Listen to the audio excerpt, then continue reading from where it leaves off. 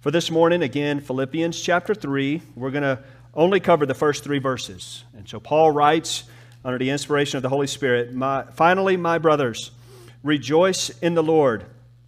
To write the same things to you is no trouble to me and is safe for you. Look out for the dogs. Look out for the evildoers. Look out for those who mutilate the flesh. For we are the circumcision who worship by the Spirit of God and glory in Christ Jesus and put no confidence in the flesh. This is the word of the Lord. Do you like to repeat yourself? Do you like saying the same thing over and over? Do you ever grow impatient? Here we go again. I have to say that again. I think the truth is, I guess it depends on what the scenario is, what the statement is that we have to say over and over. So for me, I'm really tired of saying, make sure you clean out the sink after you brush your teeth. But I'm not tired of saying, I love you. I will always love you. You will always be safe with me. I'm not tired of that. And a whole lot less significant, I don't grow tired of teaching someone how to throw or catch or hit a baseball. I don't mind showing them the same technique and working through the same drill over and over and over again. Also, in fact, to those that are weary, downcast, to those that are sinners and know that they are in need of a Savior, I don't mind sharing the good news of Jesus over and over and over again. So then the truth is, or the understanding would be, if we love the person or the people, and we love the news, we love the message, then it's no problem at all to say the same thing over and over again. But if we do not love the person or we do not love the message, it's a bit laborious, isn't it? The Apostle Paul here loved the Lord, and he loved the good news of the Lord, and he loved the church in Philippi so much that he said right here in what we just read, to say the same thing to you again is no trouble to me, and it is safe for you. The Lord was worth it to Paul, and the people of the Lord, they were worth it. It was no trouble to say it over and over again. And what he was saying over and over again was rejoice in the Lord, take joy in the Lord, enjoy the Lord. Because somewhere along the lines, this great church, this church that had partnered with him and partnered with the Apostle Paul and been used by God to do great work all over, they had begun to drift away from fixing their attention on the Lord and rejoicing in the Lord, and they began to fix their attention on themselves and on the problems right there, and they began to grumble and complain and splinter and divide. Hence this letter, lift your eyes from one another, lift your eyes back to the Lord, and rejoice in the Lord. You see, what we gather from not just this passage, but from this larger letter, and it should come up here in just a second, enjoying the glory of knowing Jesus diminishes when we look to counterfeit sources of hope. There's a bunch of ways to say that. And what we're getting at is when you look away from the Lord, joy begins to fade. When you begin to look away from the Lord, you are necessarily looking to someone or something else. And in the Lord, there is fullness of joy. So necessarily, when you look to counterfeit sources of joy, counterfeit sources of peace or hope or security or confidence, this glory of knowing Jesus, the fullness of joy realized in knowing Jesus will begin to diminish. It's true in Philippi. It's true for us today. So church, what I desire, what the will of the Lord is that we would fix our eyes on Jesus. And that we would know the goodness, the joy of knowing Jesus. That's where this letter is going. That's where chapter 3 is climbing to the startling reality that we can, or perhaps already we do, know Jesus. Therefore, fullness of joy is ours. It's available this morning. It's available to every one of us. Now, as we walk, what he's addressing here is nothing new for himself and his ministry. It's nothing new for the church in Philippi. But it's no problem to address it again. It's no trouble. That is, it's not a burden. In fact, he says something beyond it's no trouble. He says what? It is safe. It is safe for you. I think we would all be served. This community would be served. Our homes would be served if we could all model the humility of the Apostle Paul, to have such a heart, to say with sincerity, it is no trouble to say the same thing again. It is no trouble to repeat myself. In fact, it's safe. It's beneficial. It protects you. You see, in this letter right here, in this particular passage, this phrase, safe for you, is emphatic. It's at the end of the passage, and it's emphatic, and it's what Paul intends for them to take away. It is safe to rejoice in the Lord. Say it another way. Rejoicing in the Lord is safe. And that's why it's a good thing to say it over and over and over again. Therefore, forgetting to rejoice in the Lord is dangerous. That's why the call repeatedly of the Scriptures is to look to, hope in, trust in, treasure, fix your eyes on Christ. Because it's safe. And we live in a world that's dangerous. And what we need is not 3 keys to safely navigating through this world. We need one clear gospel message, and that's how we safely navigate through this world, fixing our eyes, fixing our hearts on Christ. So then, Paul demonstrates great love, great humility, by circling back around and sharing it's no trouble. And I hope every one of us here can actually believe that. That is, I hope every one of us here can believe you're not a burden. You're not a trouble. You're not a difficulty. If you are slow to believe in Jesus, you're not trouble. You're not a burden. If you are quick to forget the goodness of God, you're not a burden. If you know yourself to be a sinner and you long for a Savior, but you just struggle with the same sin day after day, year after year, if you're like me and you thought by now I'd be further along, I thought I would have licked that sin by now and made progress, if you're anywhere close to being like that, you are not a burden. If you continually fall for that false identity that this world shouts out to you, and you let that shepherd your heart, disciple you in this world, it's okay. Jesus loves you just the same. And we're going to love you. And so don't believe the lie of your own heart or the lie of the devil that you're a burden. No, you're not. You are dear. You are precious. You are loved. You are no trouble at all. In fact, it's safe for me to say that to you. Why is it safe? Why the repetition?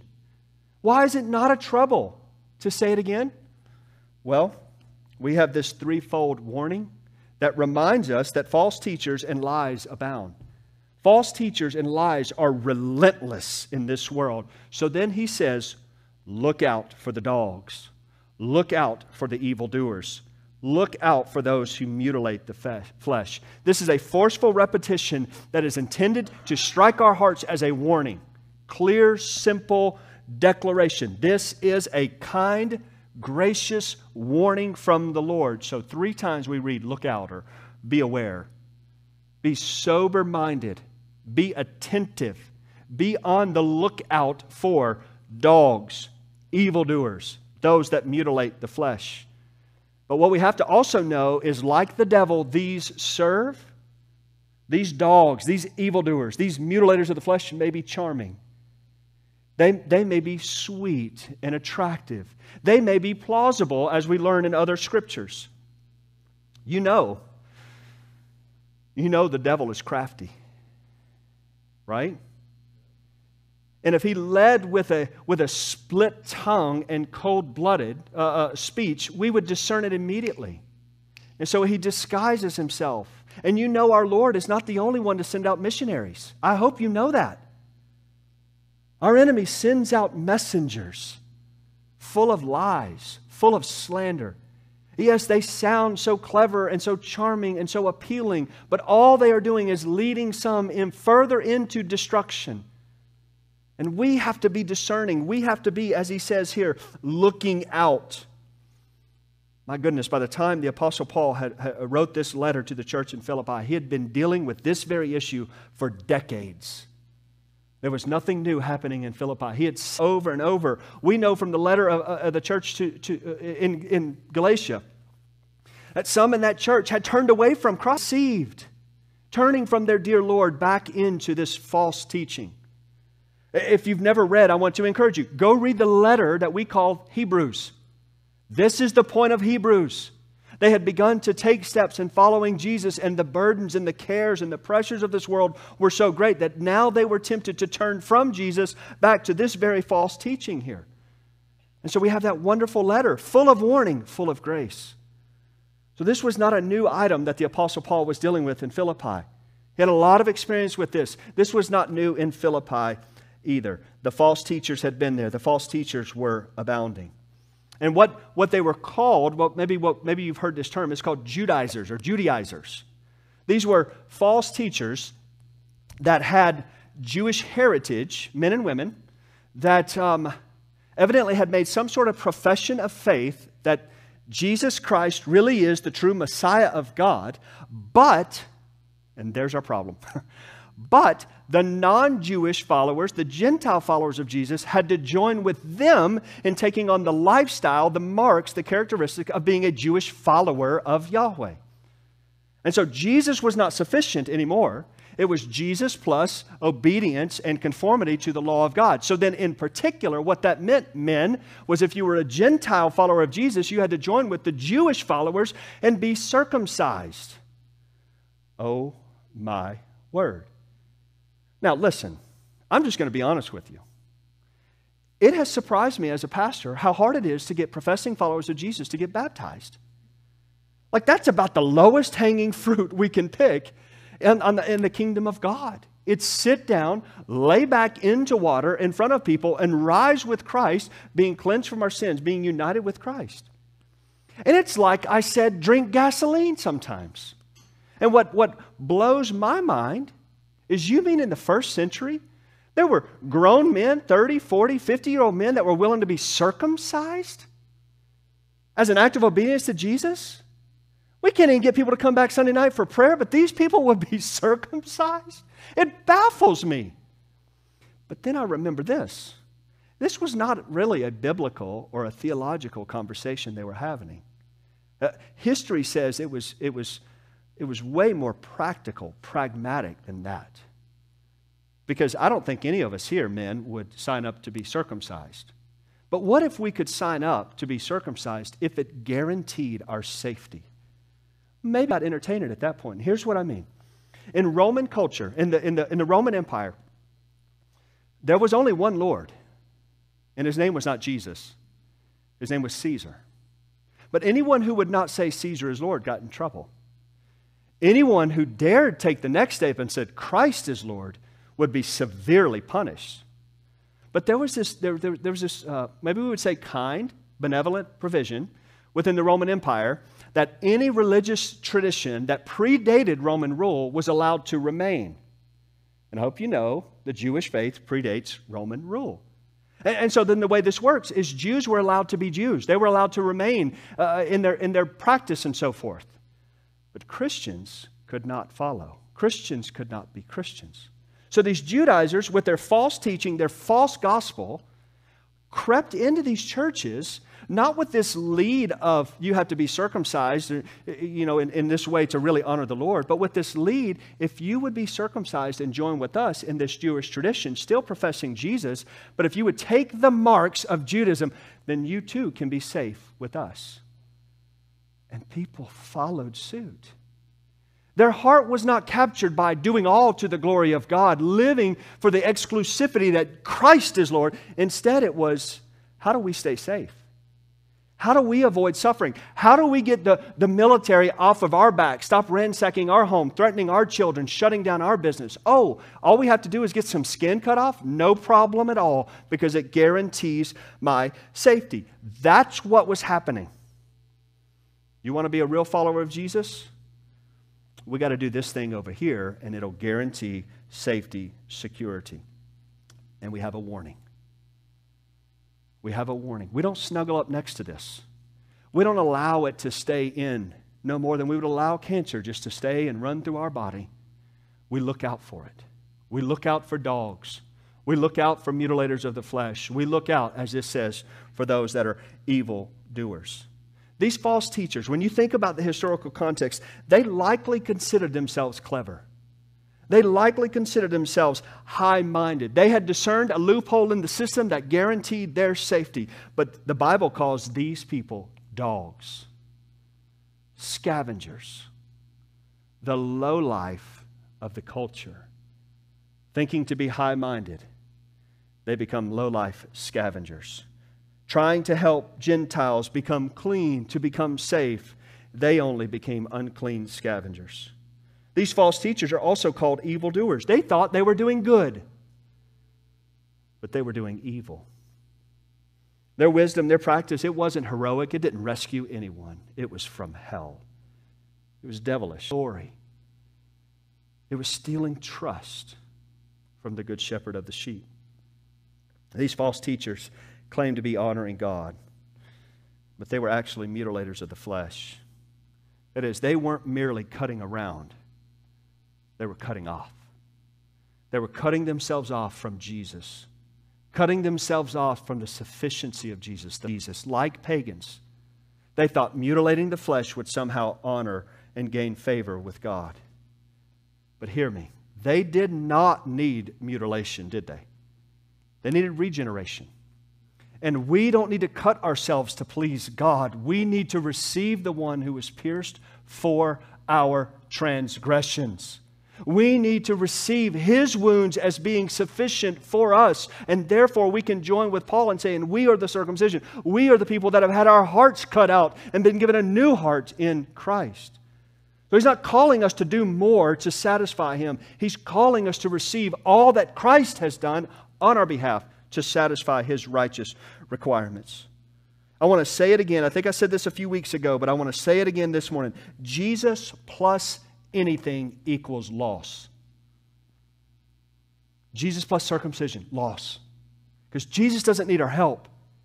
And He didn't bring us all the way up to the finish line, and now it's up to us to take that next step through circumcision, through some act of obedience. No, it's receive what Christ has done. Jesus plus anything equals loss. But Jesus plus nothing equals gain.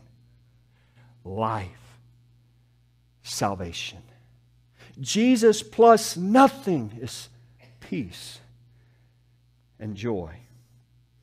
For them, the counterfeit sources of hope were some sort of ethnic identity, some sort of religious practice, and evidently human wisdom and human effort. And we may not say it or frame it in the same way that these Judaizers were teaching there in Philippi and all over the world, but their teaching remains today, and we still fall prey to such false teaching. Consider, where do you put your confidence? What gives you peace? What gives you confidence today? Or maybe the other way of saying is, what, when it's missing, causes you to have less or no confidence? If something is taken away, your peace goes with it. Your confidence, your joy, your settledness goes with it. Is it progress in the faith? That is, when you're walking with the Lord and you're to bless and build up and serve, and when that one you're blessing and building up and serving is doing well, you feel really good and confident. When they begin to waver, you feel less confident in the Lord. So then your identity is in their obedience. Your confidence is in their obedience. I think one of the realities we have to acknowledge in 2020 is we've put way too much confidence in leaders. You have the right pastor, you have the right mayor, you have the right governor, the right president. Sweet. But let the pastor be a bonehead like this one. You begin to wobble a little bit. Let the election go the wrong way and we get the wrong governor or maybe the wrong city council or, God forbid, the wrong president or vice president. And our confidence isn't settled anymore, is it? Honestly, confession time.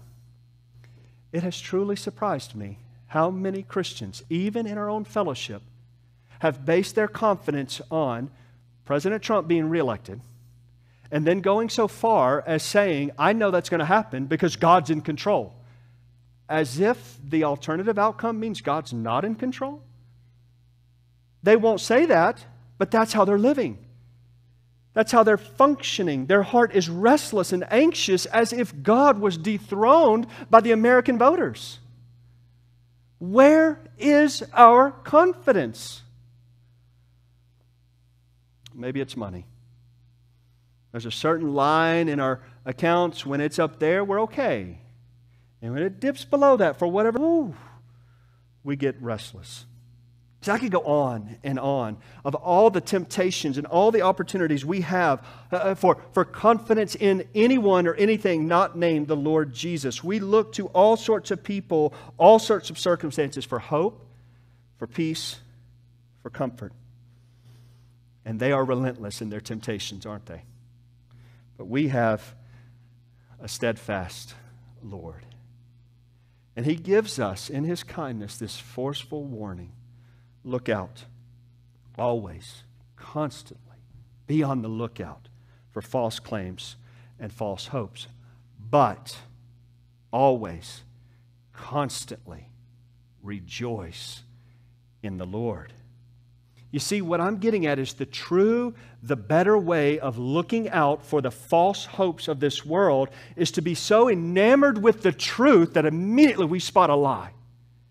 We're so consumed by the goodness of the truth that when a lie creeps in, we know it a lie immediately.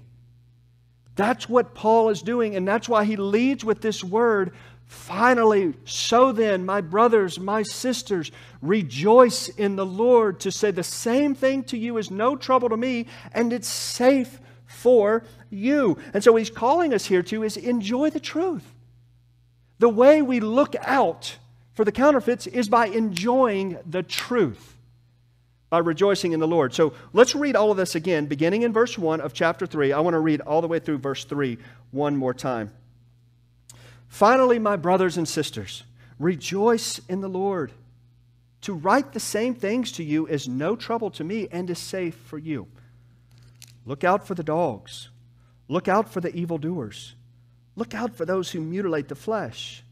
For we are the circumcision who worship by the Spirit of God and glory in Christ Jesus and put no confidence in the flesh. This whole letter exists to impart joy to the people of the Lord, to this local church. And right here, you can see it with your own eyes, Lord willing. You have your own Bible that you can interact with. You can see there in verse 1, rejoice in the Lord. Now think about this. Some were teaching these brothers and sisters, our brothers and sisters in Philippi, trust yourself. Trust your effort. Trust our wisdom to navigate through this difficult time. And Paul says it's rubbish. False teachers are going to come along and tell you to trust yourself. Trust your wisdom. Trust your goodness. Trust your intention. And the Bible says back to us, to those false teachers, that, my child, is rubbish. You see, right here in verse 3, where he says, put no confidence in the flesh, he's going to go on to say, I, of all people, have reason for confidence in the flesh. But all of that is rubbish compared to knowing Christ. Look down at verse 8 real quick. The Apostle Paul said, Indeed, I count everything as loss because of the surpassing worth of knowing Christ Jesus my Lord. For His sake I have suffered the loss of all things and count them as rubbish in order that I may gain Christ. So trusting personal strength, personal wisdom, personal effort is a bunch of manure. It's hogwash. It's garbage. It's filthy rags. Well, that's insulting, isn't it? Because aren't those the very things we want to be commended for? Tell me I'm doing a good job. Tell me that I'm there for you and I'm faithful. And Paul is saying all of that. If anybody had a reason to boast in the flesh, it was me. But now that I've done that, and now that I know Christ and I'm able to reflect on it, it's manure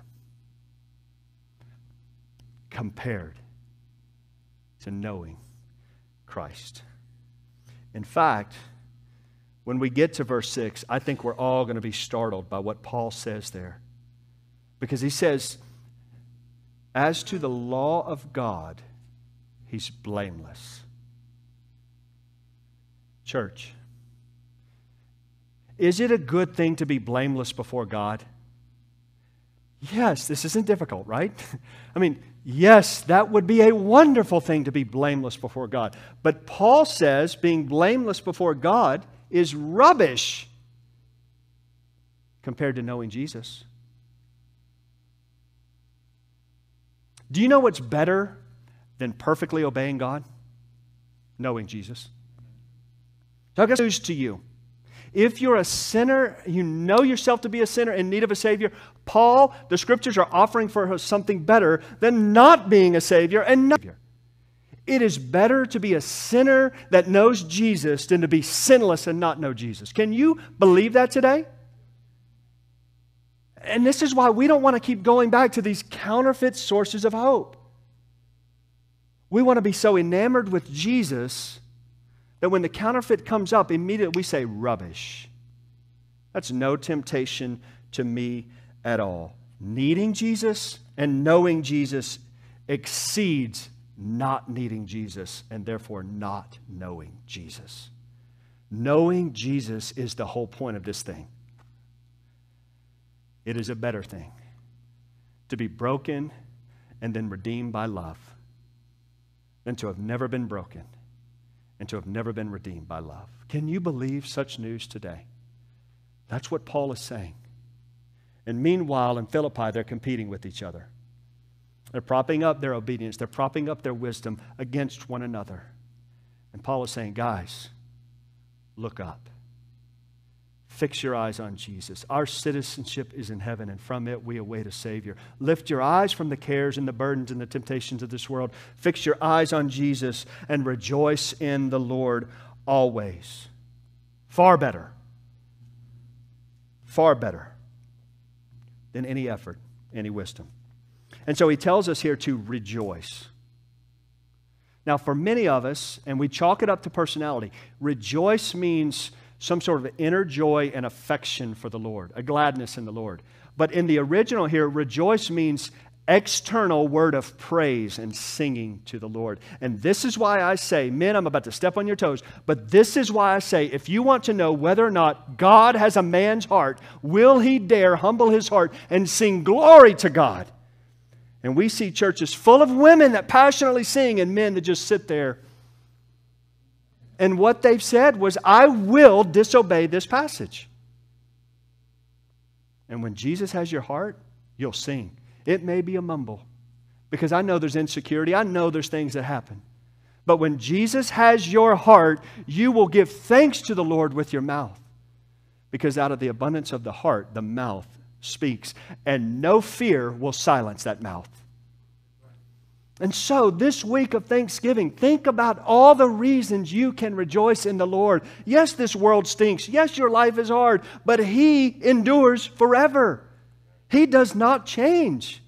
We always have reason to give thanks, to rejoice, to praise the Lord. And so part of the way the devil comes along and tries to control us is he bombards us with opportunities to doubt. He bombards us with opportunities to fear. And then we find ourselves focusing in on the potential outcome, the scenario, what will happen if, focusing in on the Lord. So the positive here, or the command here is a positive command. Rejoice. That is, are you ready? Don't fight against the dogs. Don't fight against the evildoers. Don't fight against the mutilators of the flesh. Rather, rejoice in the Lord. Fight for a clear sight. Fight to fix your eyes on Jesus. Now, I'm curious with the question I'm about to ask you. How many of you in this now hour or so we've been gathered in this room have been enamored by the basket down by my feet with these wonderful Thanksgiving colored leaves or whatever they are? How many of you have sat there and looked and looked and looked and thought, and you're like, are those the same ones as last year? Are they real? Are they dusty? They're crooked. Can somebody go up there and straighten that out? More than likely, you may have casually noticed, and quickly moved on. And you've been so captivated by the glory of God, right, that you didn't even notice. But now you're all thinking about it.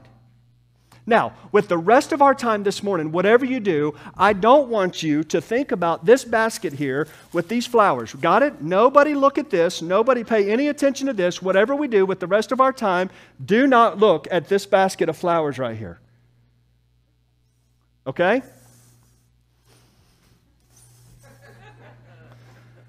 Rejoice in the Lord. You see, as soon as you begin to give your mind and attention to the thing you should not give your mind and attention to, you've lost the battle. This is why the command is rejoice. It's crooked. And I didn't do that on purpose, but it would drive me crazy.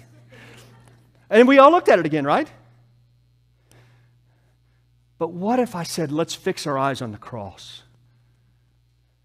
Let's fix our heart on Jesus. Let's behold the crucified, buried, and risen Savior who lives and reigns forever and ever and ever, who is the Almighty, the maker of heaven and earth, who is the good and faithful shepherd of the sheep, who laid down His life for the sheep, who is faithful to the end, who promised to never leave us, never forsake us. I think most likely all of us followed my attention there, and all of a sudden the basket that just moments ago had our attention is still there but does not consume us anymore because we're beholding the risen King. Don't fight against, friends. Fight for. Because the cares of this world are always going to be there. They're always going to be calling out your name. They're always going to be offering you a scenario that will consume your heart and your mind. They will call out to you to say, hope in me, have peace in me. If you can just orchestrate this, then you can be comfortable and rest. And all you've done is given yourself to that heart cycle. It's called worry. It's called anxiety. But our call is to rejoice in the Lord. Our call is to know we are the circumcision. We worship by the Spirit of God. We glory in Christ Jesus, and we put no confidence in the flesh. Fight to see the Lord, and you won't give in. You won't fall for the lie of the counterfeit of that call for hope. And I am startled by what he says here. We are the circumcision. Paul is bringing all of God's people into this reality. We. That is, the Jews are not the... And we need to now go join them. Jews like the Apostle Paul, Gentiles like the church in Philippi, like us. We are the people of God. We are the circumcised in heart. We have had our old dead hearts cut out and been given new hearts according to the new covenant promise.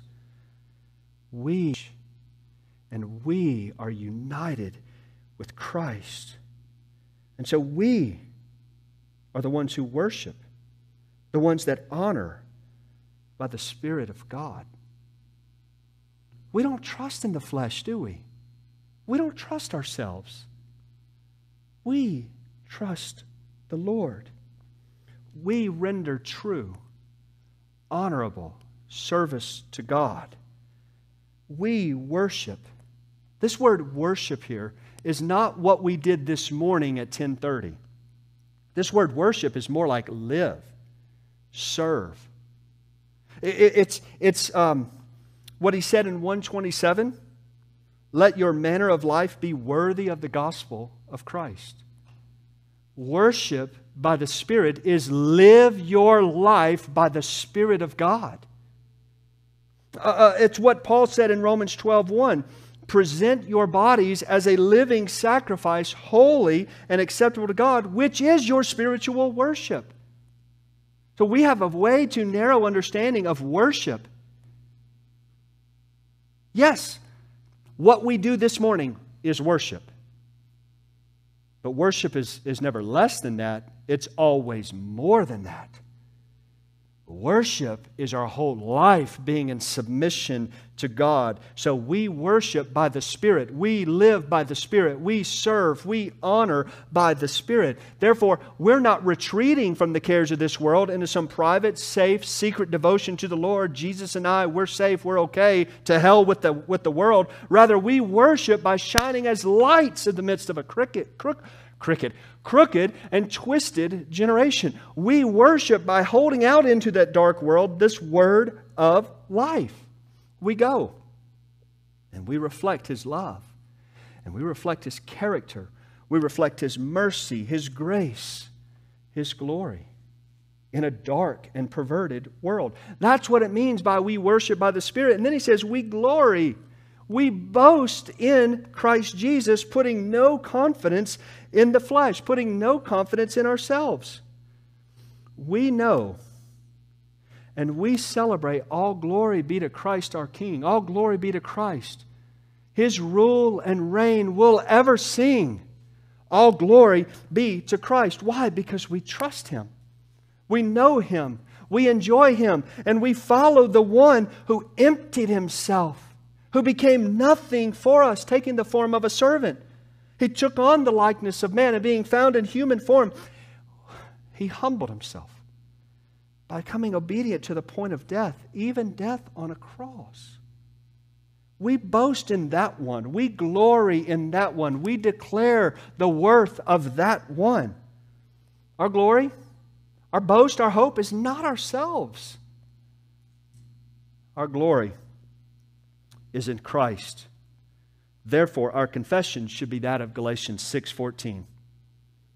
You know, we will often ask, God, what is your will for me? Galatians 6:14 is a good place to start. Far be it from me that I should boast except in the cross of our Lord Jesus Christ, by which the world has been crucified to me and I to the world. Did you know the Christian life is the cross-centered, the Christ-centered life? Are you day after day, even moment by moment, aware of such a reality? The Christian life is the cross-centered or the Christ-centered life. It's a life of making much of Jesus. Do you boast in Jesus around your friends? Do you remember the supreme, ultimate reason you have relationships on earth is to boast in Christ in those relationships? Not to shrink back, but to step forward, holding out that word of life, and in your own way, with your own personality, ascribing glory and worth to Jesus in whatever the conversation, whatever the circumstances are. I have a friend that is far from Jesus.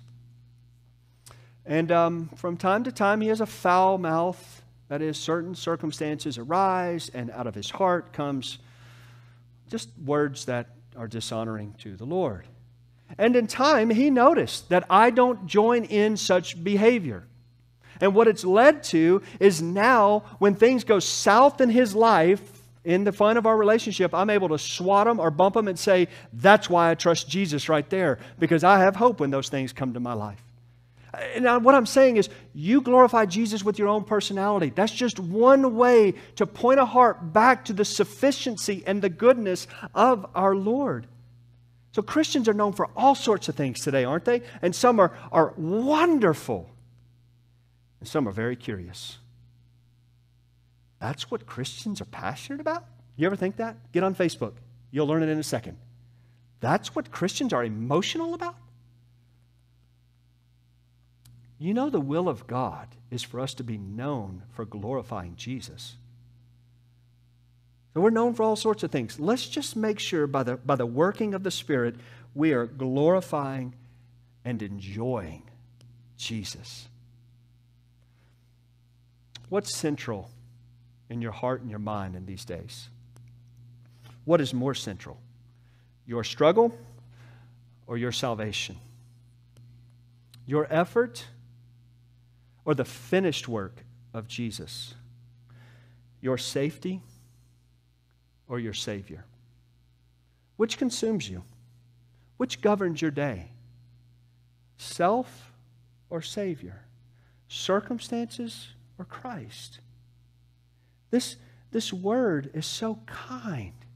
In the midst of the chaos, in the midst of the temptation to turn back because of sorrow upon sorrow, if you won't join with saying Caesar is Lord, it's going to cost you. And we could go back into our homes and begin to plan and begin to scheme. How do we overcome what the government has demanded of us?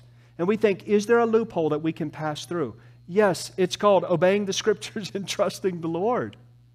And not being consumed by the temptations of this world, but being consumed by the Lord, enjoying Him and trusting that He who promised is faithful. So then, my brothers, so then, my sisters, rejoice in the Lord. And in doing so, you will necessarily be looking out for the dogs, looking out for the evildoers, looking out for the mutilators of the flesh, looking out for all the counterfeit hope, all the counterfeit peace, all the counterfeit joy. Don't fight against. Fight for a clear sight of Jesus. And your heart will be quieted. And you will find yourself rejoicing in the Lord.